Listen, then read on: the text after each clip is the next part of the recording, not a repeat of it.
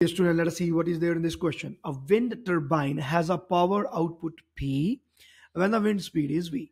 The efficiency of the wind turbine does not change. What is the wind speed at which the power output should become P by 2? Okay.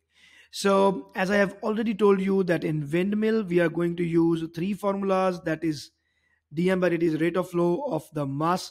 For force, we are using this.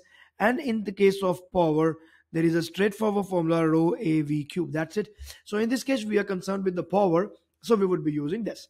So case number one, the power is P, density A, and velocity is V.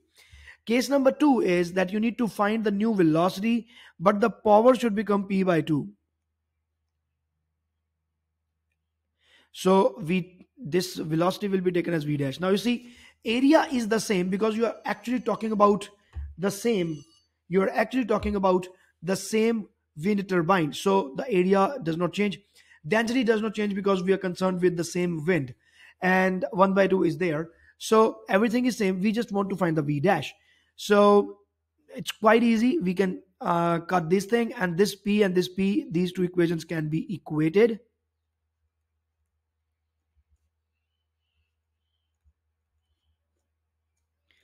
Rho A and rho A is cancelled.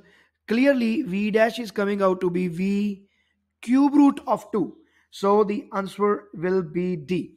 And thereby we can be sure of this thing that yes, the answer is going to be D. Well, although there is a shortcut also for this math, for this question particularly, because we know that if you're talking about the velocity, cube is involved. So either there will be a cube or there could be a cube root.